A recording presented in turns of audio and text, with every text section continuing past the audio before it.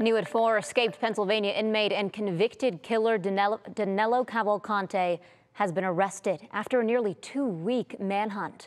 Officials say they used thermal imaging from aircraft to pinpoint a possible location and then used ground forces to capture him this morning in Chester County, Pennsylvania.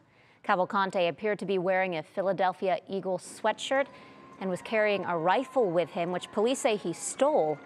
A Border Patrol team then released a dog who bit Cavalcante before teams moved in. He did have a minor bite wound. He'll now serve out his life sentence at a state correctional facility.